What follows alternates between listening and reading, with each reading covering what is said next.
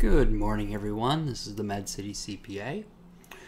I want to take a few minutes to talk about the new IRS Form 1040 and just some updates that they've done.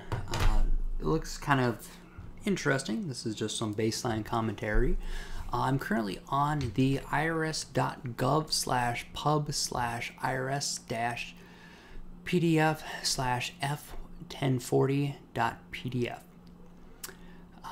website, and I'm just going to go through some basic changes that the IRS made for 2018. Well, the first change that you can see is that it's only 2 pages long. This is what they call a postcard size, where, as you can imagine, if this was just one piece of paper, the front and the back, this would be approximately the size of a postcard.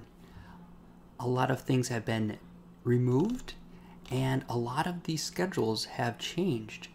Instead of having the schedules dominated by letters, the IRS has changed it so that the schedules are now numbered. So let's just go through it. Here's your basic information: your name, last name, social security number, etc., address, dependents. Do you have a child tax credit? Check credit for other dependents, etc. And then we get at the back side. Page 2 is just your wages, other income, your standard deduction, itemized deductions. They really changed a lot for 2018, and it's really kind of interesting. Hopefully made things a lot more simplified, and as you can see, there's only 23 lines. If everyone can remember, last year there was a lot more lines. So yeah, that's a 30-second overview or a quick overview of the new IRS Form 1040.